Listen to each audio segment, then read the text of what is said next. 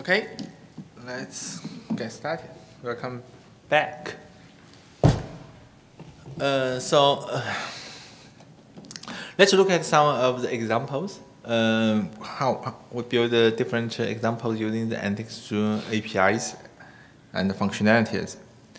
So the first one is a examples.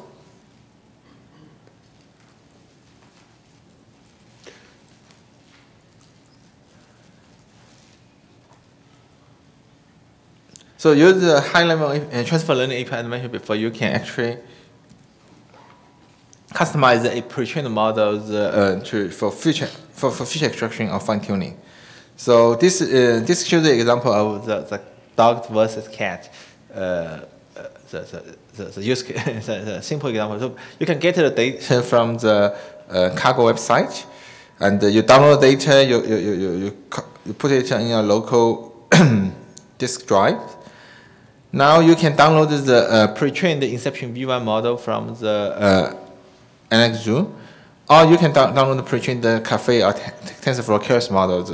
You can directly load that into the NX2. So this is a bunch of import. Let's look at the next one. Okay, in this case, you basically initialize the context. First, you initialize context.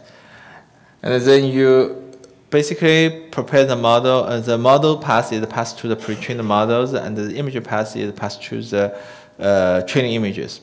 So you have the model path and the image path, and then you can, as I mentioned before, you can directly read the images directly into the data frames.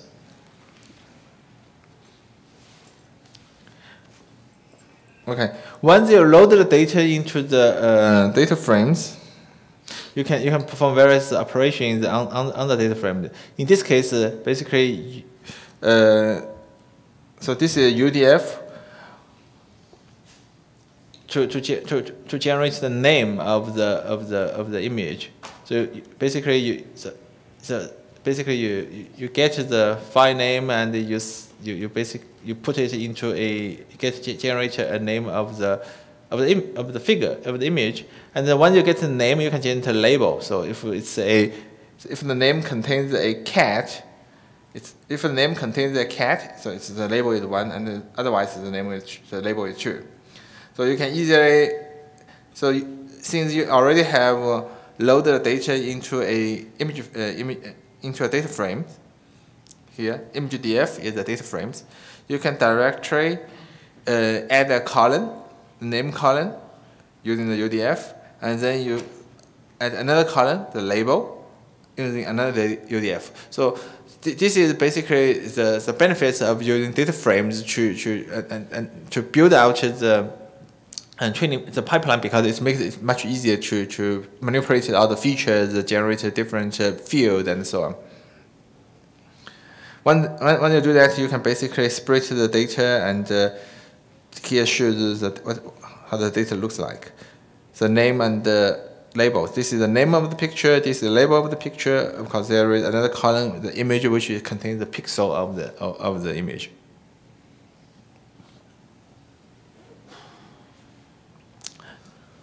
After that, you can fine-tune a pre-trained model. This is a list of pre-processing steps we will construct. Basically, the image is essentially loaded as a pixel of the image, and then you will need to pre-process the image using the built-in processing operations inside Analytics2. Here it looks like. We use the API to load a BigDL model, and as I mentioned before, you can. This is the Inception V1 model, so this is the different layers inside that model. Convolution. This is basically all the layers inside the Inception model. So you basically we get a new model which uses the pool5/job 7x7 as the new output model. So you output layer. So you get a new model. Essentially, you remove all the layers after this layer. You freeze the and then you freeze a couple of the first few layers. You basically freeze that so that it will not get changed or updated during fine tuning.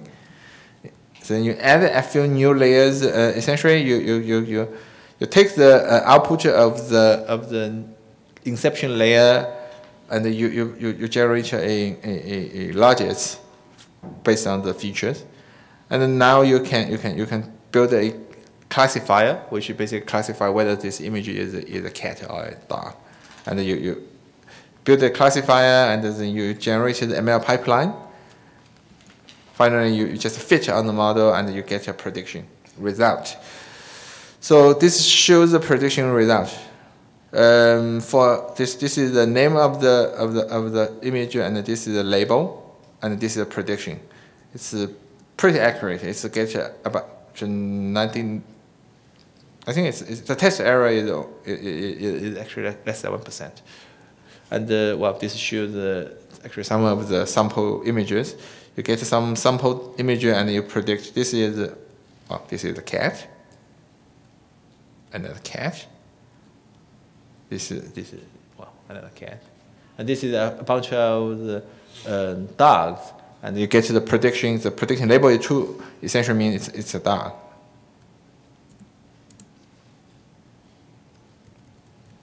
So this is a very simple transfer learning example. Basically, you just use the APIs to load a pre-trained and load a pre-trained image classification model inside, and use the inception V1 model, and you can remove a few layers, add a few layers, and you fine tune on your dog versus cat exam data. I have a question. Yes. Yeah. So what are the available parameters involved in the training process here? The type of optimizer, learning rate. What are available? Yes, there is a bunch of optimizers you can use, like Adam, Grad, SGD, and so on. I mean, it's a bunch of. Let me see if you here.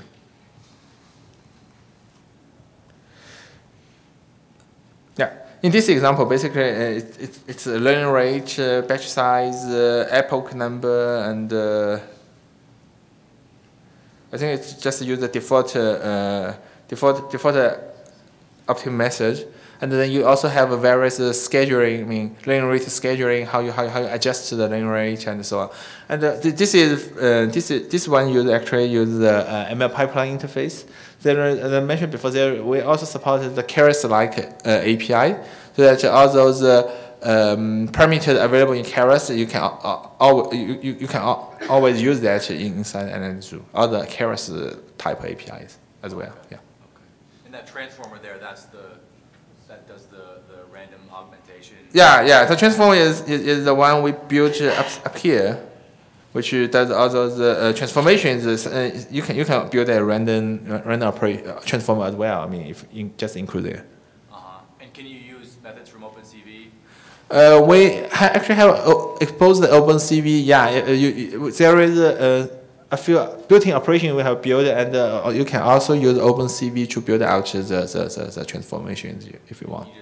You define the function and include that in the transformer, or how does that work? Well, essentially. You basically build this is a transformer, for instance, resize.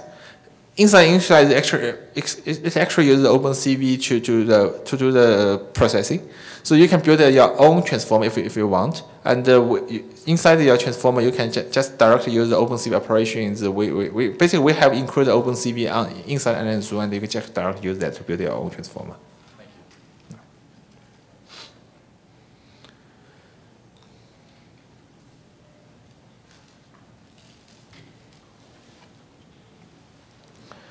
Okay.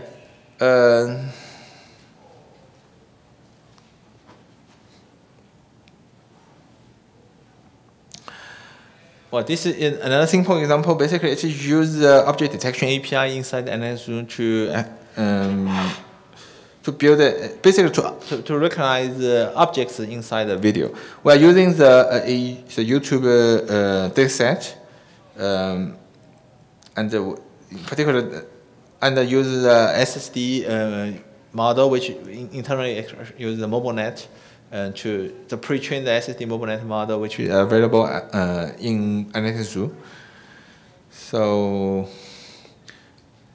well, it's import a bunch of stuffs, including a MoviePy library. So you download the model, and then you can essentially load the model into your Analytics Zoo object detector. In this case, we are using a SSD MobileNet pre-trained model, pre-trained on the Pascal VLC data. And then this is the image we are going to process. It's as I mentioned before, it's an image. It's a video. Not an image. It's a video actually in the YouTube dataset, and we process that. Basically, we load the video, and then we essentially pre-process the video into a sequence of frames, images.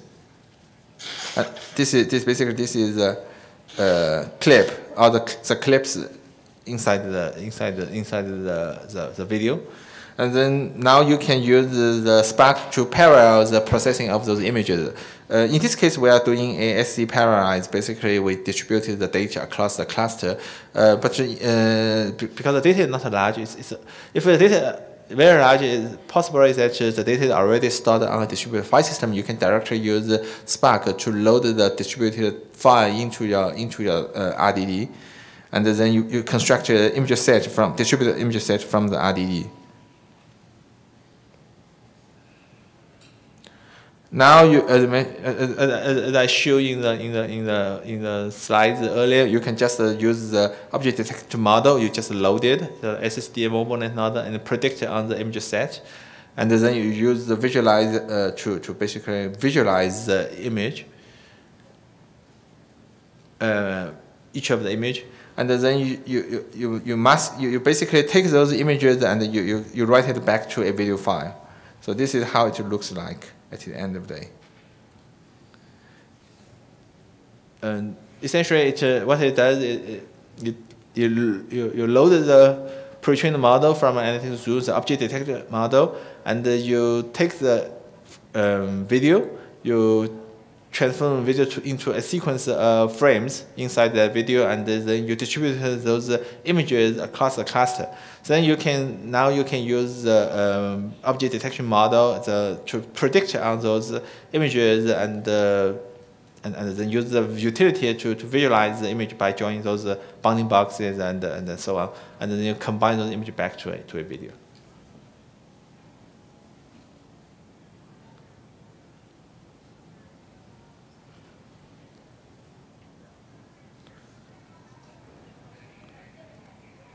Yeah, this is one more example of how you can directly use a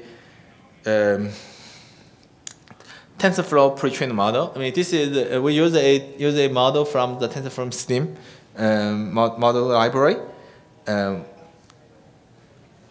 So this is basically the TensorFlow model, the SLIM model we are using. Now, basically, this is using the SLIM model. This is the inception model we have we downloaded from the TensorFlow-Slim, and you can basically use the SLIM code to basically reconstruct the model and then restore the model. So basically, you use the SLIM code to basically reconstruct the inception V1 model, and then use the session saver to restore the model. So now you have a TensorFlow model, and the input is the image, and output is I believe is prediction. Oh, okay, it's logic. So as I mentioned before, you can use the export utility, export TF utility, provided by Analytics Zoo. You just export your TensorFlow model with the inputs are the images and outputs are the logics, and then you can export the model to a folder, and then you can directly load it into the Analytics Zoo, which means you now have a model you can directly run in Spark in parallel across the cluster. So we take one image, for instance. This is the image from the ImageNet dataset. you can just basically take that model and you predict to do that. In this case, it's just one image, so it's not nothing fancy. It just tells you it's one type of cat. But in reality, you can actually get you can basically directly run this TensorFlow model across the cluster in a distributed fashion because it's now part of the NX BigDL model, so that you can directly run it across the Spark tasks, and you can also fine tune it. I mean, using also Spark support. Yeah. So this is how this one demonstrates how you can actually directly load a model. In this case, a TensorFlow Slim model, and try to do a large scale distributed prediction.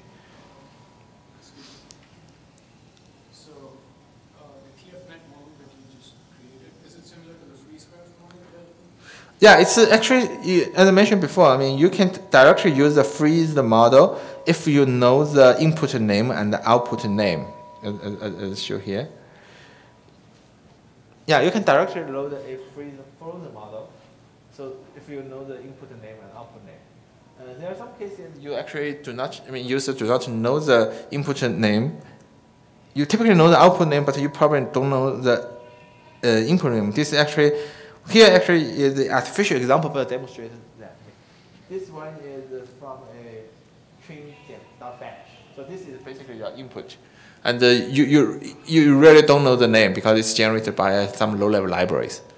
Yeah, so it's provided, we provide utility for you to export that to directly use the tensor instead of the name. But if you know the name, yeah, you just use the full model.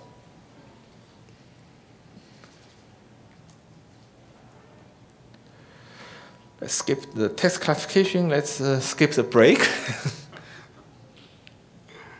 Okay. Let's talk a little bit about how the distributed training is done in BigDL.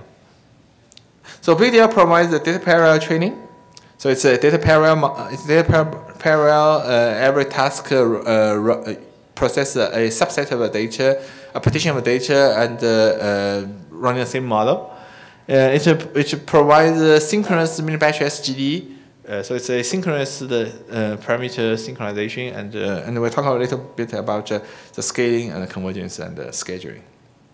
So to recap, this is a Spark cluster, right? You have one single master, the driver node, and many slaves, that's the worker nodes.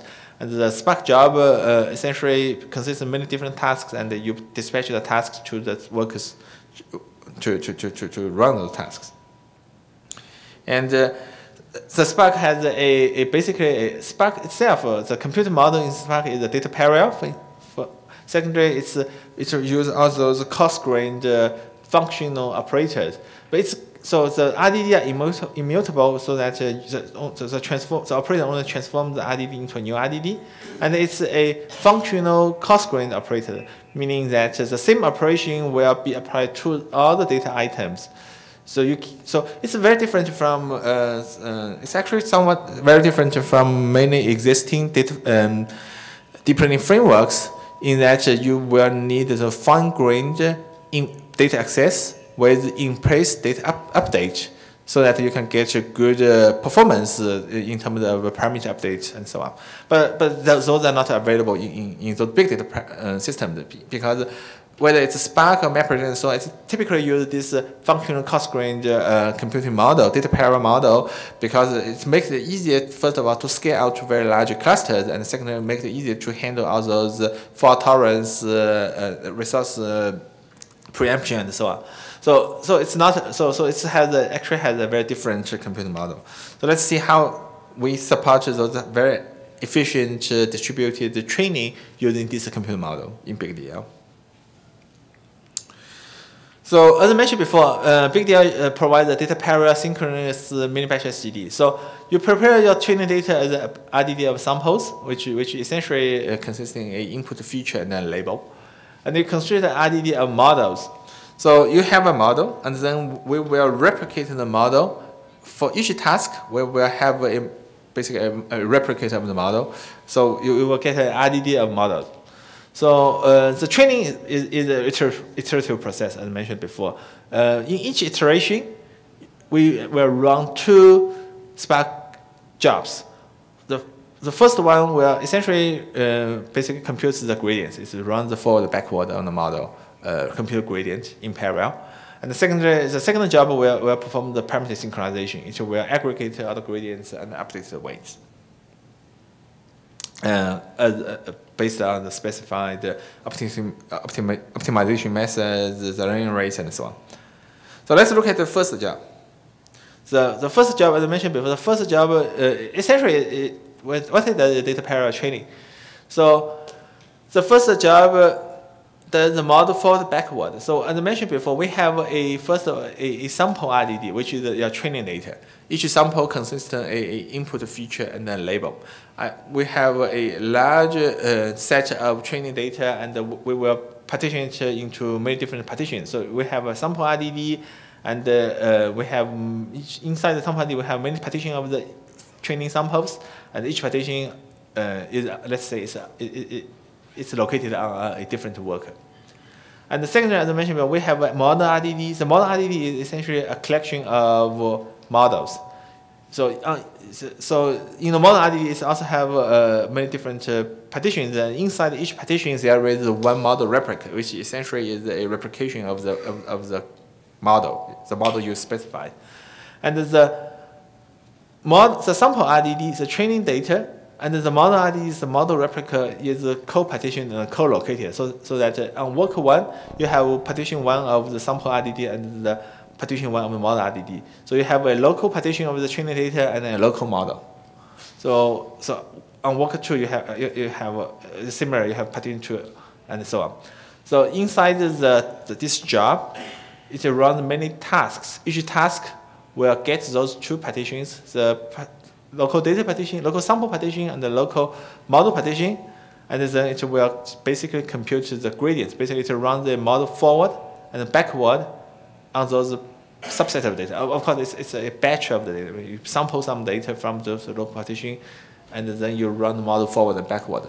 So essentially, you have many tasks running in parallel. Each task computes a local gradient using the local model and the local data.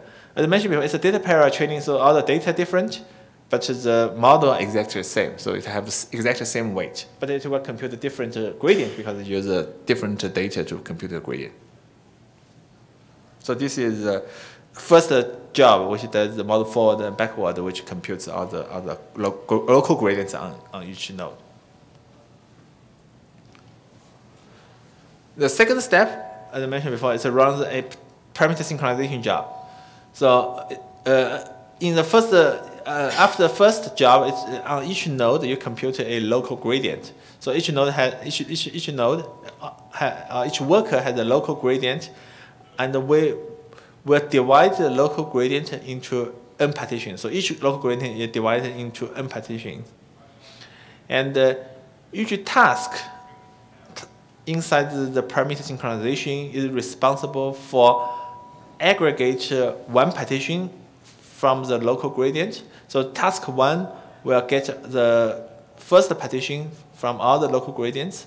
Task 2 will get the gradient from the second partition of the gradient from all the local gradients. So it's essentially, if you are familiar with the MapReduce, it's kind of like a shuffle. So each task computes its own local gradient in the previous job. Each task computed its own local gradient, and we will shuffle, and it will divide the local gradient into n partitions or n splits, and then we shuffle the same partition into the same task. So it will get all those. So task 1 get all those blue box, summed it, aggregated, basically add them together, and then update the, okay, in this case, partition 1 of the weight. So all the weight, again, are partitioned into n partitions. So task 1 will only update the partition 1 of the weights based on the your optimizing method. And the task 2 will partition the second part of the weight, and so on. So this is the parameter synchronization part. You get you aggregate every task. Every task is kind of like a parameter server. it's not exactly a parameter, but it's kind of like a parameter. So every task is responsible for one partition of the gradient, aggregate that gradient and update that partition of the weight, the corresponding partition of the weight. So so it's essentially in the second job, you shuffle the nth partition of all gradients to this task. You aggregate or sum the gradients. You update this nth partition of the weight. Now you have task n has the latest weight for the nth partition. What it does is just broadcast this nth partition of the weight to every other workers. So basically you just broadcast the updated weight to every other worker. So in the next iteration, at the beginning of the next iteration, you will be able to read the latest weight because this job in the last iteration will broadcast the updated weight to every other workers. So the model for the backward job in the next iteration will read the latest weight from other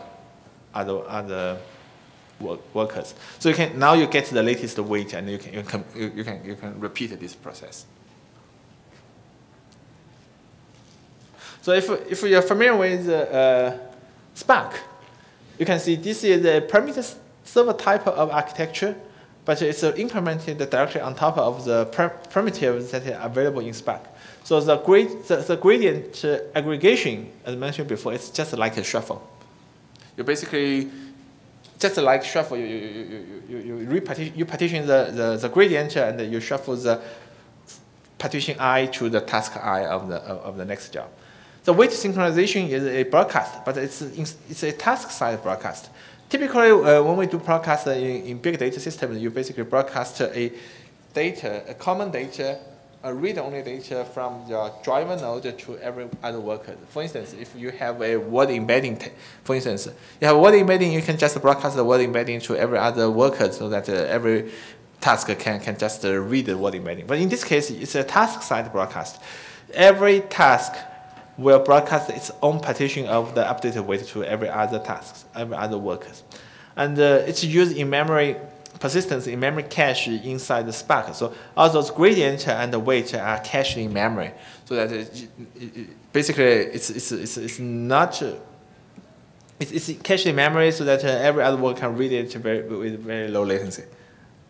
So this is when we work with the Cray, the supercomputer company, who actually have already integrated BigDL into their analytics product, and they run some large-scale testing up to 250 nodes. I believe this is the Inception V1 training on ImageNet data. And as you can see, it scales almost linearly until 128 nodes. After that, it's slowed down a little bit, but it still scales reasonably until 256 nodes. So this parameter server style or reduced type of operations implemented directly on top of BigDL operations is actually very efficient, even though we do not have all those fine graded access or in-place update, because in Spark, all the RDDs are immutable and all the operations are cost grid. We are still able to implement those highly efficient parameter synchronizations using those primitives, which provides a very good scale-out, basically scale-out characteristics of BigDL training.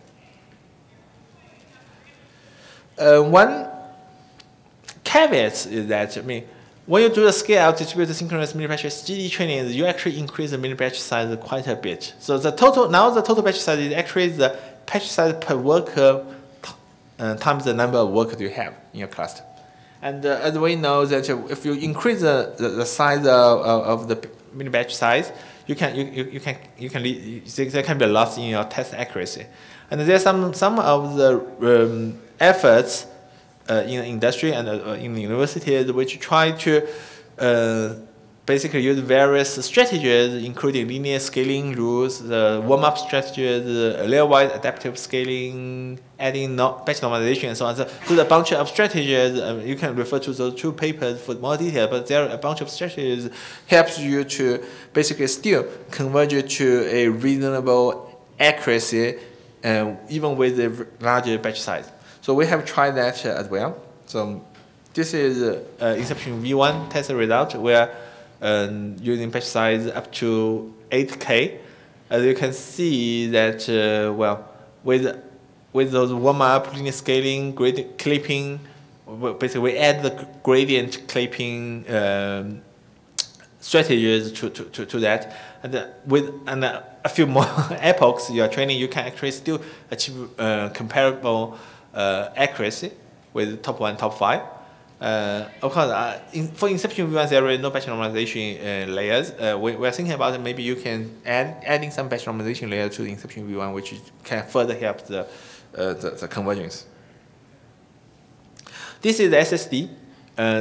We are training on 200 up to 200 images per batch, and using those those strategy, we're still able to get a reasonable mean average precision, even when we have the very large batch size compared to, when you're running on a single node.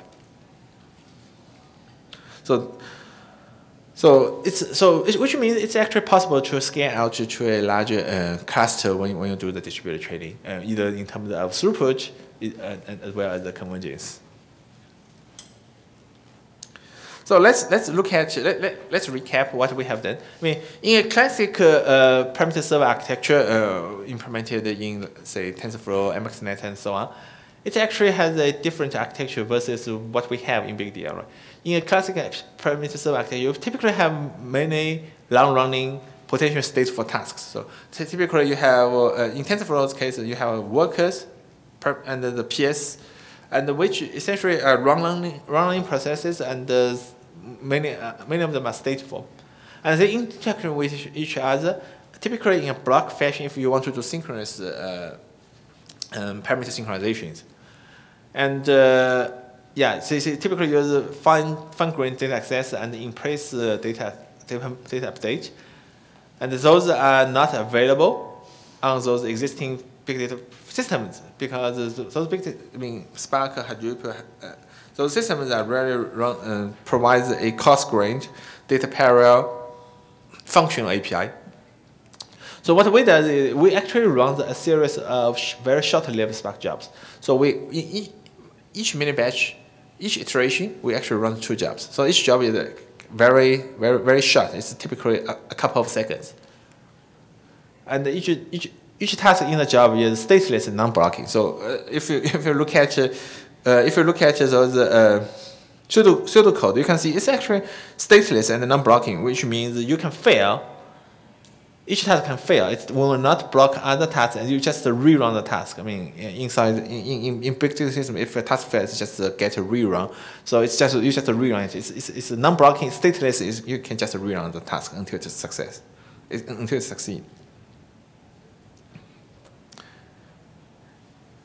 And the benefit of that is which makes it possible to actually to do dynamic resource sharing. So because when you have more resources, you get killed because of preemption and so on, or because of failures, you can adapt to that resource change very rapidly because each job is very short. Each task is very short and it's stateless and it's non-blocking. You can just rerun the task. However, there is a caveat, which means you need to schedule a lot more tasks than you will do if you have a long running task, right? So if for instance, if we're running on 256 node, and each task runs for 2 seconds, you need to schedule hundreds of tasks per second. And if you have even more node, so as you can see, actually 100 node range is okay. scheduling overhead is about 6%. But if you have 500 nodes, 500 tasks, the scheduling overhead can go up to 10% of the total compute time, which is quite a lot. So what we have done in BigDL is that, first of all, we run a single. Basically, on each work, we'll just run one task. Inside that task, the task will multi-thread itself. So we will actually reduce the number of tasks that exist in the system, because we will run a single task per worker. And the task will multi-thread by itself. So basically, it helps us to achieve high scalability with 100 to 200 nodes. And to scale to an even larger worker, as I mentioned before, if you go to 500 nodes, the overhead can be quite a bit. What we could do, and we have been working on, is essentially we can leverage the iterative model training. Basically, in each iteration, we're basically running the same operation. You just compute the row gradient, aggregate the gradients, update the weight. So it's essentially the same operation. It's just run on a different set of data. So you can leverage the iterative nature of the model training. And one example is we can leverage Drizzle, which is a low latency execution engine for Spark. It's a research project from UC Berkeley, and we work with them to basically in Drizzle you can actually schedule a group of tasks. In this case, you can schedule multiple iterations of the training all at once. So this example shows. As the number of tasks increase, you can see the increase of the scheduling overhead. So it's okay for maybe 100, 200 nodes, it's probably okay. But if you have a lot of nodes, 400, 600 nodes, it's quite a lot. But with Drizzle, you can actually greatly reduce the overhead, because it's just basically it can. Instead of scheduling one task at a time, it can schedule a group of tasks all at once, because the tasks are all the same. So they are basically the same computation. It's just it runs again and again on a different set of data.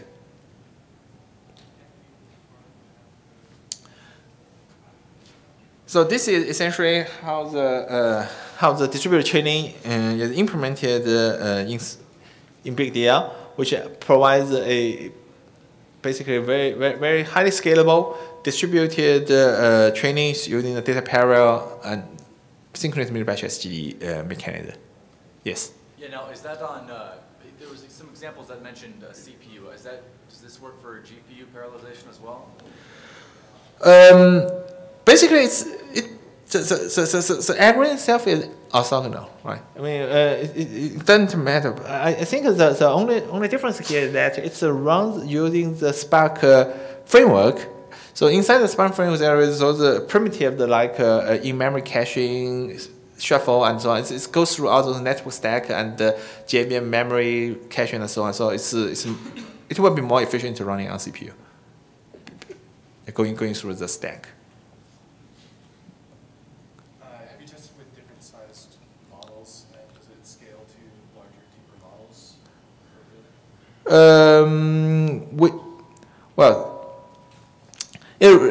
Of course, there is a question. I mean, there are two. Let's put it this way: there are two actually overheads when you do the distributed training. One is the bandwidth, the other one is the latency. So for a lot of the models, for most of the models, the latency is the limiting fact, not the bandwidth. But for some of the very large models, I could imagine that you can become bandwidth can become a bottleneck. As you can see here, I mean, basically everyone is doing the communication. So you basically get the model from basically you get a block of the model. So everyone will get the same size of the model. So basically the block of the model times the n of the task. So as the size of the model increase, you will get the bandwidth become a bottleneck. But for most of the model we're working with, the bandwidth is not a bottleneck. And what size data sets is it appropriate to possibly use this as opposed to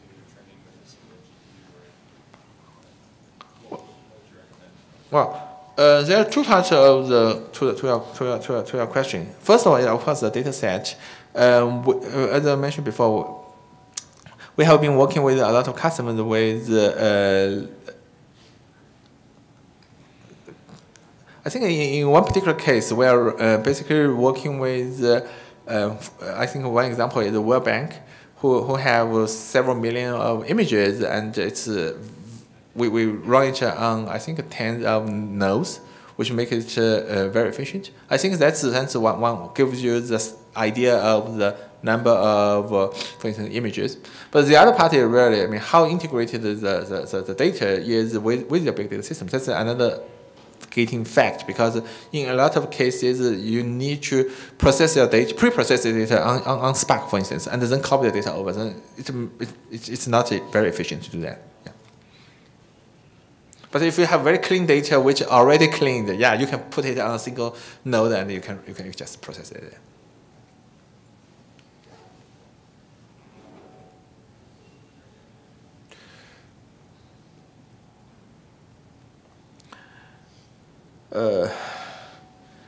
Yeah, we will probably just look very briefly into this one. I think this one is actually similar to previous example. It's just that it's using more complex models. It's basically, it shows you how to build a variation autoencoder. Yeah. I think people are probably familiar with that. Basically, this is the autoencoder. You basically encode the image into a latent vector and decode that to generate a new image. And the variation autoencoder puts a constraint that the latent vector will follow the unit Gaussian distribution, so it will generate two vectors. One is the mean, the other one is the variance vector. One is the mean vector, and it uses the KL divergence as part of the cost. So this is how it is. This is how it is done. It's well, this is the images you have and so on. And okay, this is the encoder. How the encoding is implemented. As you can see, it's basically for it is the same as the Keras API. So it uses the same Keras API to construct a simple convolution model, CNN. And for the encoder, so it generates two outputs. One is the mean vector, the other one is the variance vector, log variance vector. And then the other one is the decoder, which takes a latent vector and generate to perform the kind of a deconvolution to generate the output. So this is how the autoencoder is implemented. So you have the you basically have the encoder. The encoder has to generate a mean and variance vector, and you sample that to get a Gaussian sampler, and then you input this into the decoder and generate one. So this is exactly how you would do in a Keras implementation. It's so it provides the same Keras API you can use, and then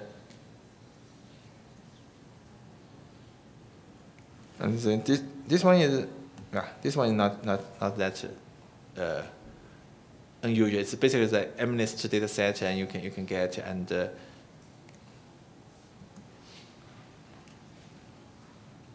the training object, as I mentioned before, it's basically a KL divergence criteria plus a BC criteria. And well, I think it's pretty straightforward. You get the autoencoder, and here is the part. We provide analytics room provides a native integration with TensorBoard. So you can basically set the TensorBoard log directory so that it will generate a result in that directory, and then you can open TensorBoard directory, look at the other training statistics and so on. this makes it easier for people to actually use those analytic zoom and BigDL on top of Spark. So you do a fit, and well, that's basically what it is. It's a you can generate a minimalistic result. So this is it's kind of a simple example, and this one. Oops. Let's put this one. This one is a little bit different in that it uses a somewhat more complex model. As you can see here, it's actually uses a somewhat more complex CNN model to basically to generate faces. I believe it's generate faces for using a variation autoencoder. So it's essentially this is a CN plus batch normalization plus LaRue and so on. Yeah, I think so. I think we can skip this one. This essentially is the same architecture you get an encoder. Is that it's use a more compressed model, and you get the same thing, the decoder. And you can train the model. You load the dataset. In this case, we're using the selected dataset, and compile the model, set a TensorFlow, and you can show the sample the dataset. It's essentially okay. Let's go to this one. As I mentioned before, we have been working with a lot of real-world users and customers to build out their applications. And we will talk some examples here. I mean, for one of the there are several reasons they are running that running those deep learning applications on top of Spark and on top of the analytic zoom, BigDL. One fact is, of course, they have a large data set they need to process. Secondly, they have actually very complex data processing pipelines. The data size may be okay, but in real world, there are a lot of complications on how you can process the data and so on. And thirdly, of course, a lot of their infrastructures, especially production infrastructures, are built around Hadoop and Spark, and it's much easier to integrate the deep learning functionality into their production environment instead of, as I mentioned before, copy the data between different infrastructures. Yeah, let's look at one example. JD.com. I just mentioned that. I mean, this is the example they have. What they try to do is they get all those images, 100 million images, and they try to recognize what is in that image, and then they extract features from that object, and those can be used for various applications. Yeah, some applications, similar image search. Basically, it's an online website. It's a online shopping website. So one of the features is that you can basically take a picture using a camera, upload that picture to their website, and they can return a list of similar items so you can buy. And there are also competitive price monitoring. I'm not sure. I think in US you have Black Friday and so on, and in China you have Singles Day. It's basically a very large online campaign, and they try to monitor their price versus their competitors' price, and they're using different ways to compare whether those are the same items. So you can use images to do that. So this is one example. You can do a search. You can input this one, and you get a bunch of pictures, items you can buy from their website.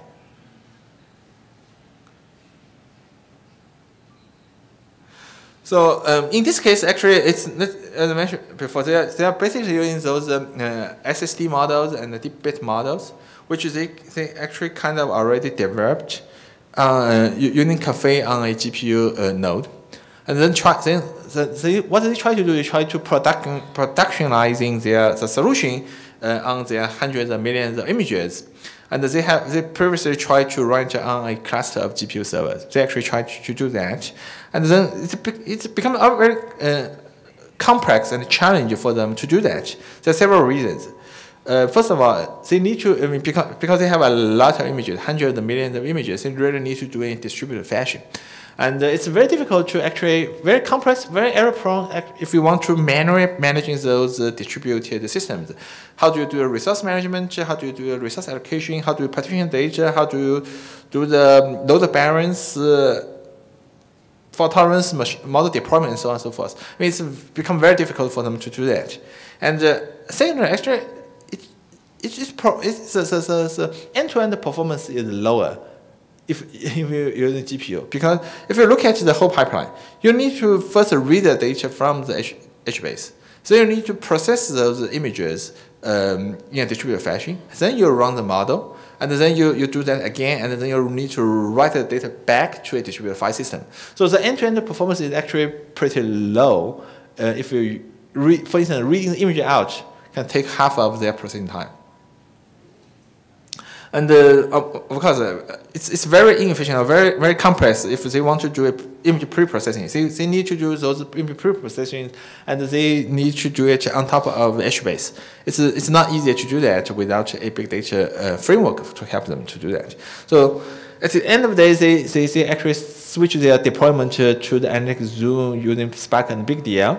So essentially, they use basically we load the cafe model directly into Spark using BigDL, and they read the image out of HBase using a large Spark job. You process those images, and then you just use the loaded cafe model to basically you load the cafe model into BigDL, and then you can directly run inside your Spark jobs and to do the recognition, and then you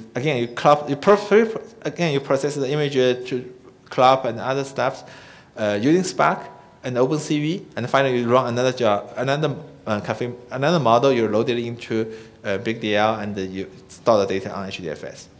So you see, just reuse their existing Hadoop Spark clusters to do those deep learning, and it actually gives about 4x. Actually, I think it's about 4 to 6x speed up if you look at the end-to-end pipeline from the data ingestion to pre-processing, model inferences, and the data result storage. It actually gives you 4 to 6 speed up if you look at the end-to-end pipeline running on Spark and BigDL. I think this one compares. I think this one compares 20K40 cards, and this one is I think 120 Xeon code to translate to about 24 Xeon servers. Yeah, about 24 Xeon servers, and this is throughput, and you can see the highest bit.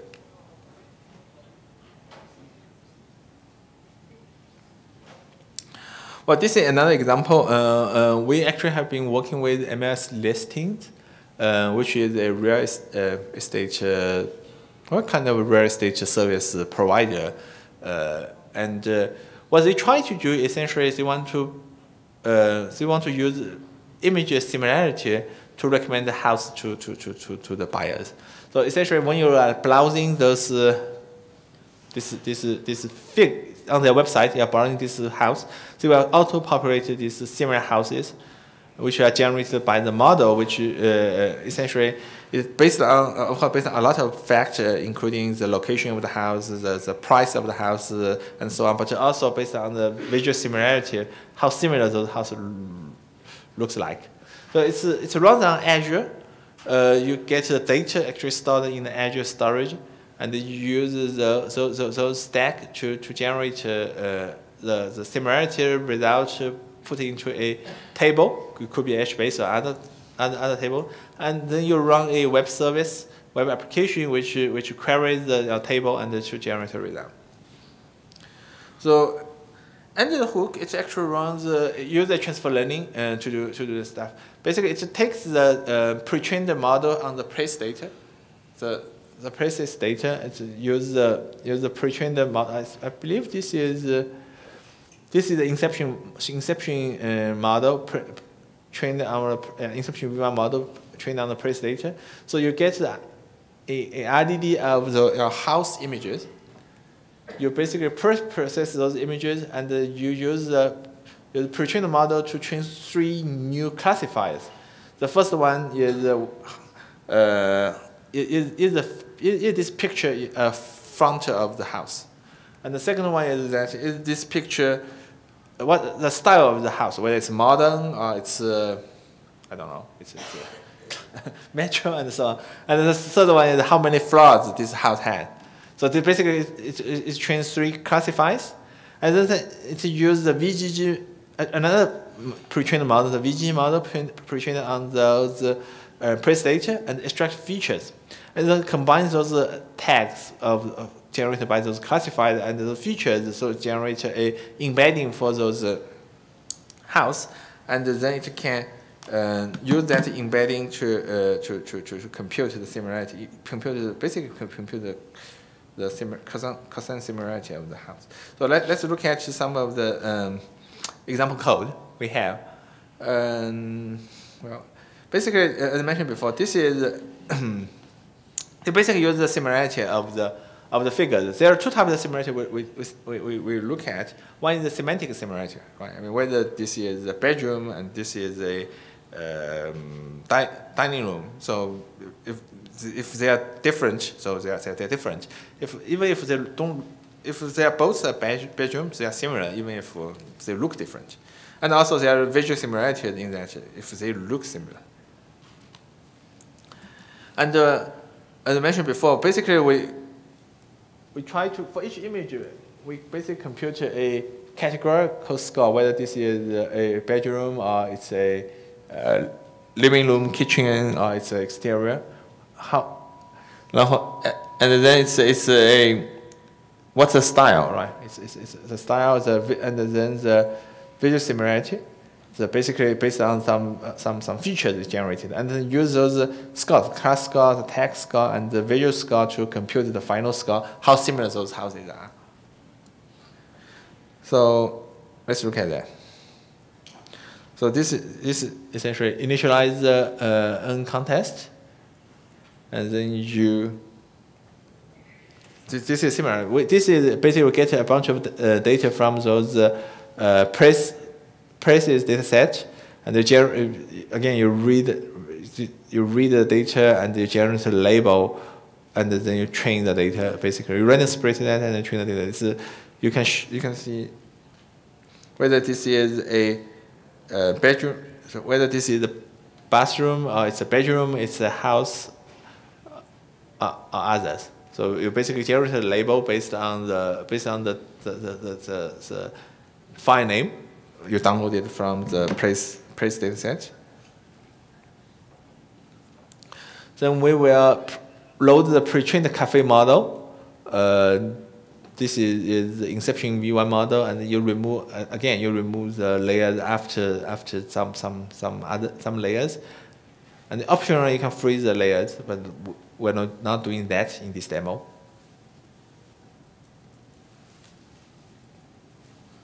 So you build a network by adding those pre-trained model as well as a few new layers after the pre-trained model, and then this is the pre-processing you will basically perform on those input data set, and then you're doing classifier, which essentially trains whether this picture is a bedroom or a front of the house. So you have a classifier. Now you have a classifier to classify whether this picture is a bedroom or not, or is the front of the house or not. Well, this is the accuracy. It's as you can see, it's pretty. You can pretty easily get a higher accuracy using the transfer learning. Then the visual similarity. Basically, we prepare a triplet of data: the query image, and then one positive image and one negative image. Basically, shows whether those images are similar or not. Then there is different ways you can do that, and we evaluate different approaches. And eventually, what we do is essentially we take the pre-trained model, and then we generate the features, and then we use a cosine similarity to compute the similarity scores, and it turned out the VGG model has actually pretty good result in terms of using its feature to compute the similarity score. So again, we load a pre-trained VGG model on a pre-trained VGG model on the place data, and we compute the we generate a new model. Again, we use the transfer learning API to generate a new model, and then we compute the basically compute the embedding. It's now, as you can see, it's actually loaded as a transformer inside the ML pipeline, so that you can just transform on your data set to generate the embedding. So this is basically what it looks like. For each image, you generate an embedding. This is the L2 normalized embedding. So this is how the model looks like. You load the model, and you generate a new model by removing the layers after pool 5, and you add the L2 normalized. You add the normalization to the model, and you use the model to generate an embedding.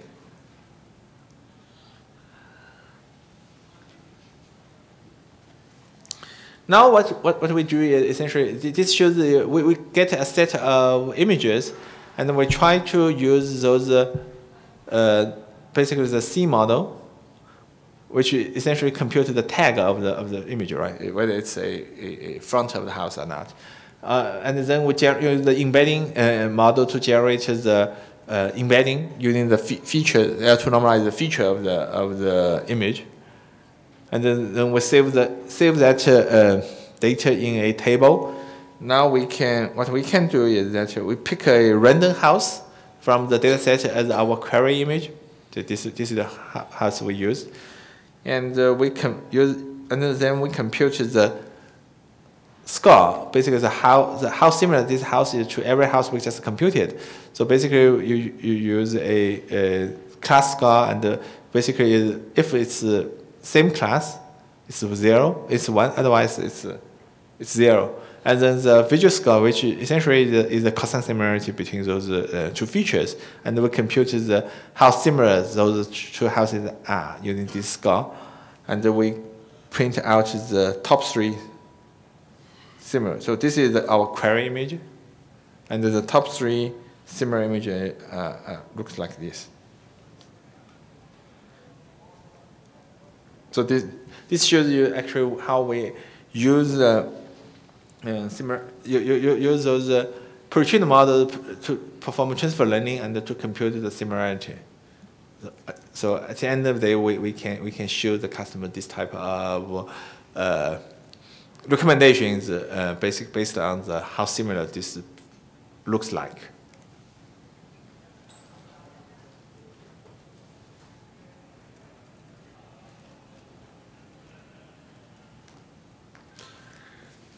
Another example is essentially we have been working with the World Bank, try to basically this is a transfer learning based image classification. What the World Bank is trying to do here is that basically World Bank is doing a lot of price surveys around the world. So how expensive some food or some goods is around the world. So they are trying to do some crowdsourced price data collection. So people have their phones, and they can take a picture, and then they can upload to World Bank. And the issue is that here comes the tricky part. It's really not a dog cat versus dog problem or image problem, because the picture are very, very messy. They have people using different phones. Some are just feature phones. Some are very high resolution phones. They have some pictures have a lot of blurs, and some pictures have many. If you look at this picture carefully, it has many different type of food inside the picture, and so on and so forth. So what they do is we need to do a lot of pre-processing on the image to enumerate all those poor quality images. Some images are just invalid. You cannot even resize the images and so on and so forth.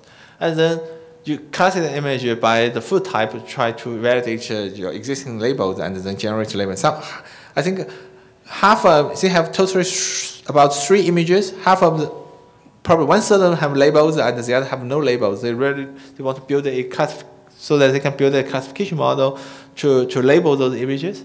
And then they would like to release those images to the public. But the problem is that some of the images have personal identifier information. You may have some confidential information that related to people's identity. So you really need to recognize those informations and blur that before they can release the images to the public. So we have been working with them to actually work on the phase 1 of the project. And so not sure if we can see that clearly, but it's very similar to what we have been talking about. Basically, you use you load a in this case you load a Inception V1 model from the analytics model zoom.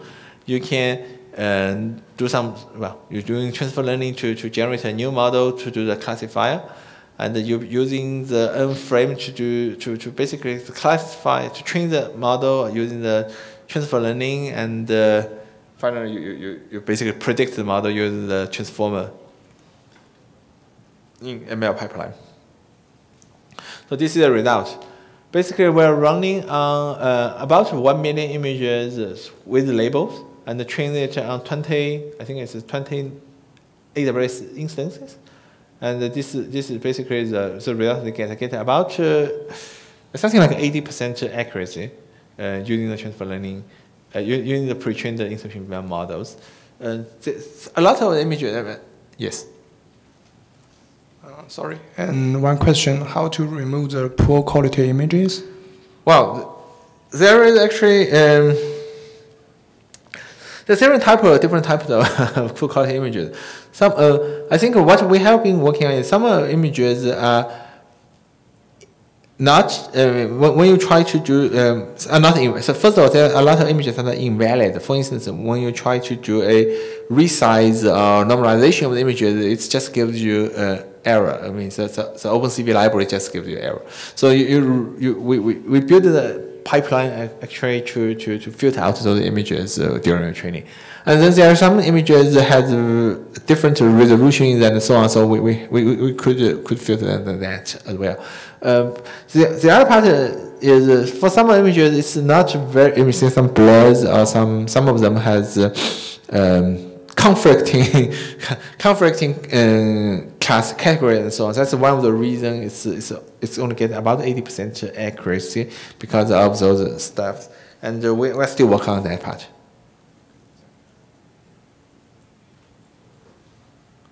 Okay, quick. Phase 2, what we try to do, as I mentioned before, phase 2 is something we will try to do next. We basically pre-processing those images, detect the text and the bounding box, and then we try to recognize the text to see if it contains the personal identifiable information and blur the text. And this is something we try to do in the next step.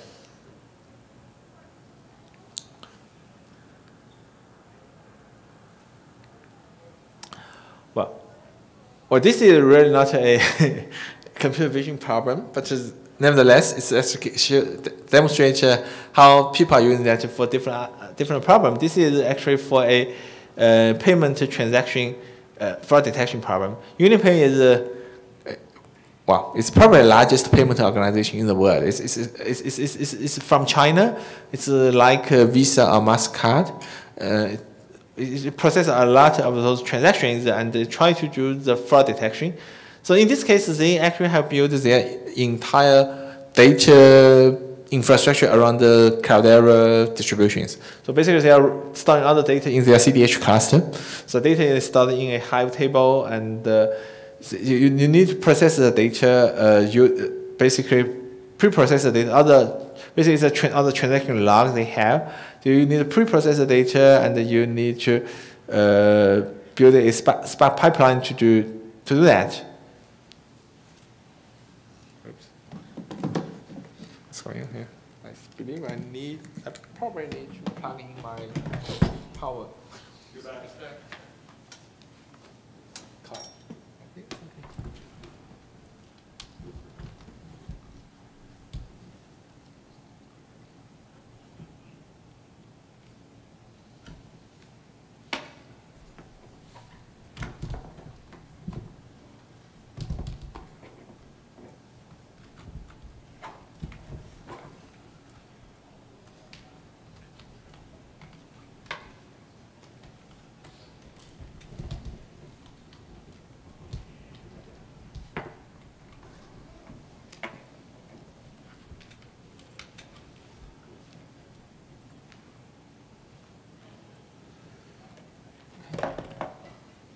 Okay, we're back. Okay. So the data, as I mentioned before, the data is essentially the transaction log. It's stored in a Hive table. And what we do is essentially, as you can see, as you can imagine, the fraud transaction is only a very tiny portion of the other data. So what we do is essentially we actually sample the data so that we downsample the non-fraud the transaction and upsample the fraud transaction, and then we build an ensemble of models.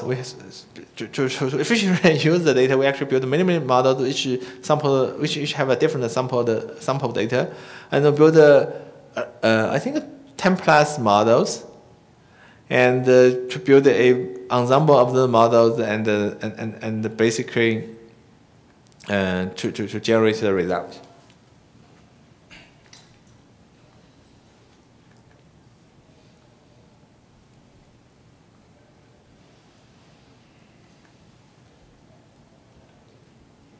Well, sorry, this one is actually implemented in Scala, not Python. So, but anyway, it gives you the idea how it is implemented.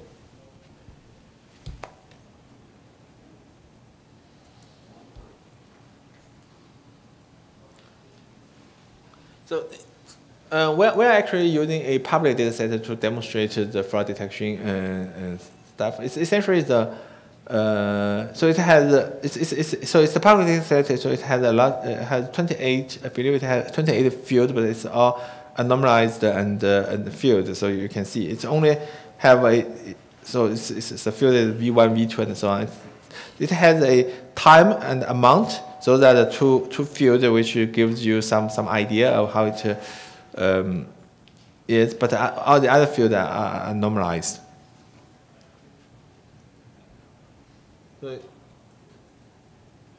So as you can see, it has some field and it has time amount and the class. Whether it's class 1 means it's a fraud, class 0 means it's not a fraud.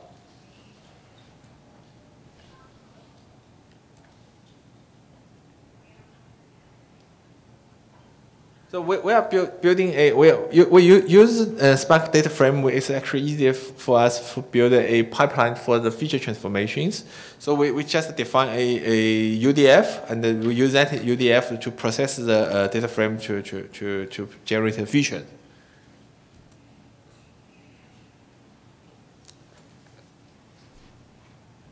As you can see here, this is a feature transformation. Essentially, let's look at this one. This one actually assembles all those 28 features that are available in that record and assemble that into a vector. So this is a bunch of data frame operations that you can essentially to process a feature, and then you can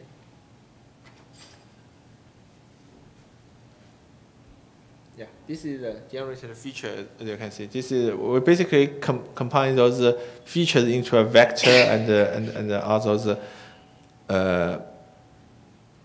those are the fraud features, fraud records.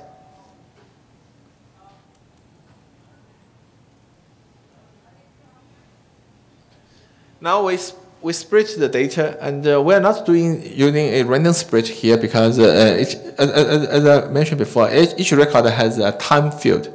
So what in reality, essentially, people are using history data to predict for future record, right? You use history data to predict whether a future transaction is a fraud or not. So basically, we're split based on the time. So essentially, we use the time. Basically, we split based on the time. So all the data will become our training data, and the new record will become our validation data.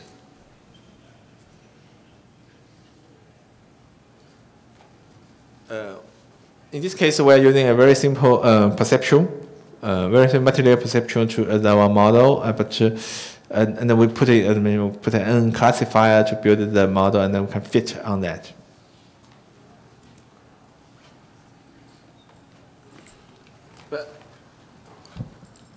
So this is evaluation method, right? You just take the transformer, transform the data, and then you use the and then we compute the metrics, so including area, excuse me, area and the precision recall curve, the recall and the precision. This is the result. As you can see, this one is pretty low because there is the data is very imbalanced because there is, I think, less than 1% is a fraud data. So this area and the precision recall curve is critical actually, rather than those two metrics. So what we do, as I mentioned before, what we try to do here now is we will first of all sample the data. We will downsample the normal data and upsample the fraud data.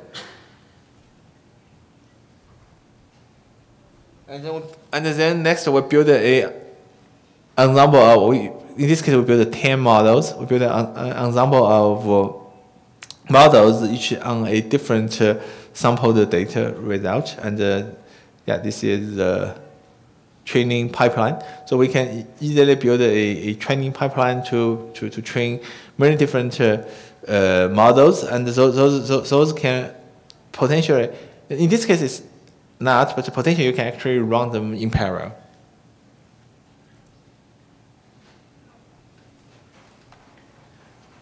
Now you can see we can improve the area and the precision recall curve to about 90%, which is okay for this use case. So we use the area and the precision recall curve from 0.55, 50 to 90, about 90.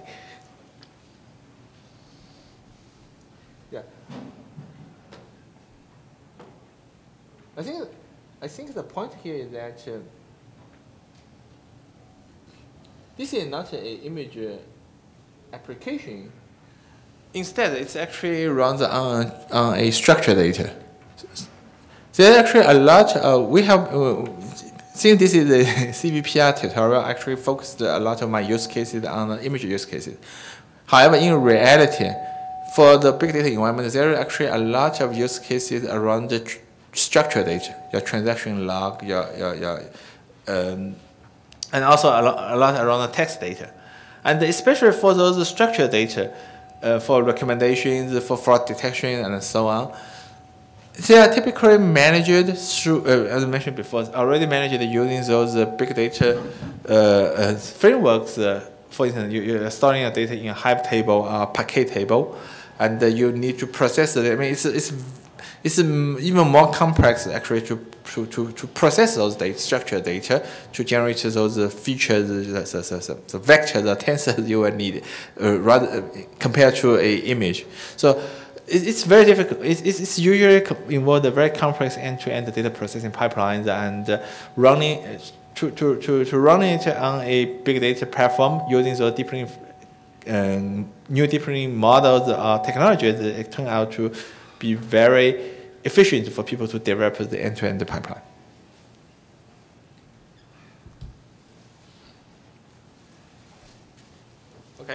I think, in summary, basically, I think there are a lot of efforts in the industry to try to make deep learning more accessible to the big data and data science community.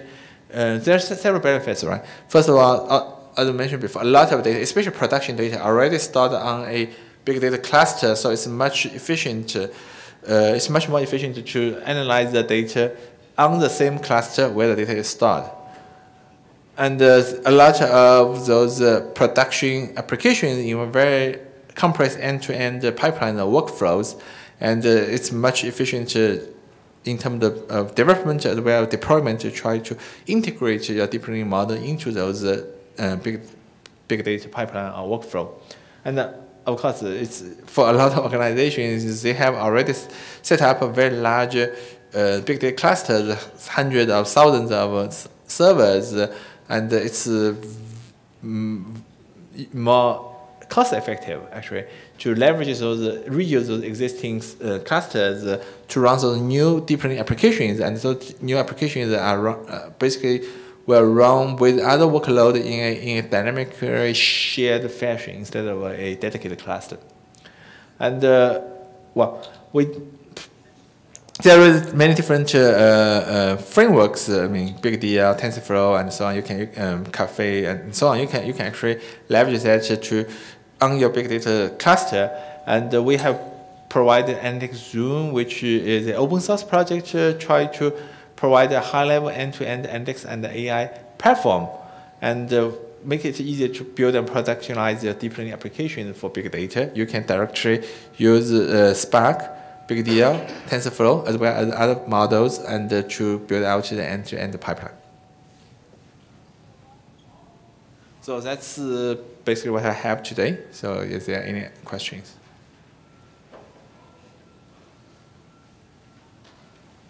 I have a very simple question. So I'm not an expert for the Spark, and the first question is, and this is my understanding. This is on the Spark framework with CPU computing.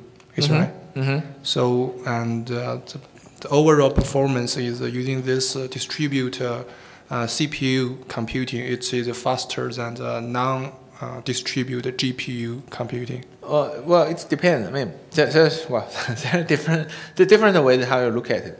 First of all, on a single node performance, we have done some testing, and it's actually it depends on it depends on which skill you are using, what CPU and GPU, but.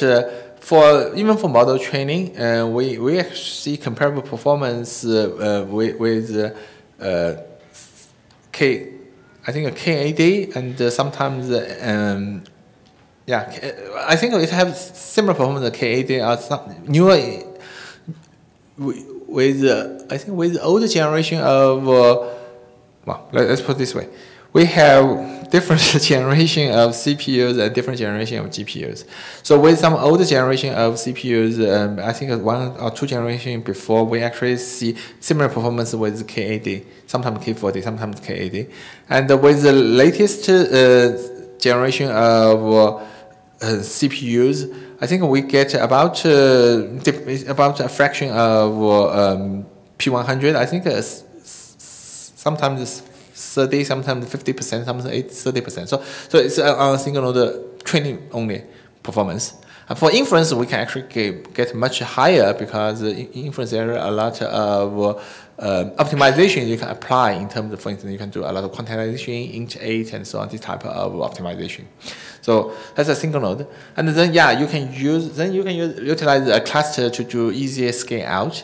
I mean, you can easily scale to hundreds or thousands of servers, which is not easy with a GPU cluster. And but then the next question is that if you look at performance, I think you should not actually look at model training or model inference only. You really look at the end-to-end performance. As the example shows here.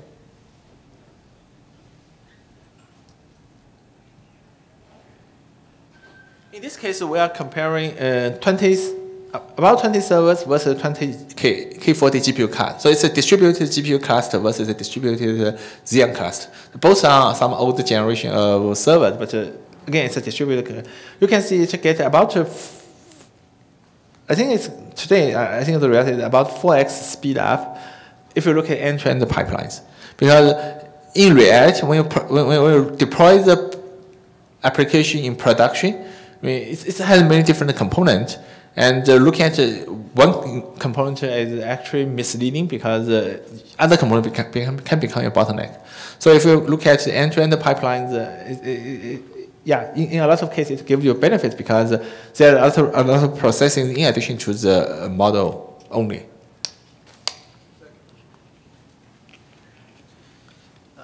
Does the BigDL support Intel graphics acceleration? Not at this moment.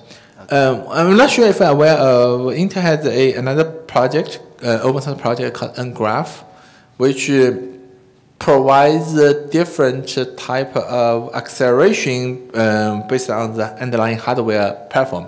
This is something we plan to leverage so that we can provide acceleration to different type of accelerators. But today, BigDL runs on Hadoop cluster, which is the primary Xeon-based cluster. So that's what we have been focusing on.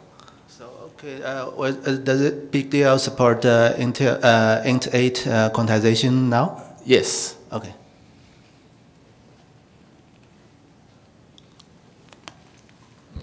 I work with continuously streaming surveillance video. I wondered if Analytics Zoo integrates nicely with Spark streaming, and if you have examples of that. Yeah, it integrates with Spark streaming. I mean, it's a Spark job, so it's actually natively integrated with Spark streaming, and we also provide integration with the Storm, Flink, and other stuff, Kafka and other stuff. We are working on.